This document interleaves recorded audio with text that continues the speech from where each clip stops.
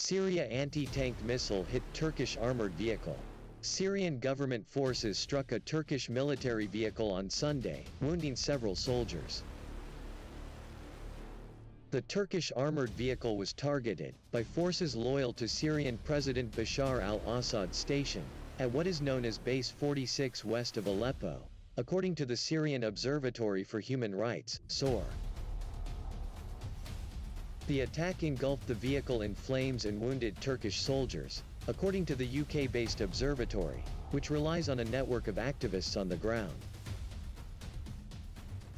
Following the attack, SOHR reported that its activists saw two Bayraktar TB2 drones flying over the western Aleppo countryside along the front line.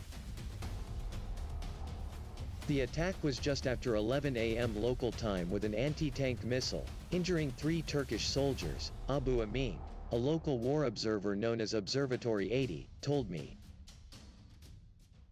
The vehicle was traveling on the road between the city of Atarib and the village of Kafr Noran in western Aleppo province, Adnan al-Imam said, who is based in the area.